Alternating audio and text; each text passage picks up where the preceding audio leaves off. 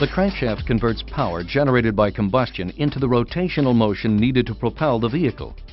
Pistons are forced down during the power stroke and rotate the crankshaft through connecting rods. In the valve train, the camshaft opens and closes the valves to match the four-stroke cycle of the pistons. Valve operation, piston motion, fuel delivery, and ignition all must be properly timed to maximize combustion energy. The crankcase and valve train components are carefully interlinked and timed together. The camshaft is driven by timing belts, chains, or gears connected to the crankshaft. Since the crankshaft is connected to and driven by the pistons, the valves open and close according to the related piston's point in the four-stroke cycle.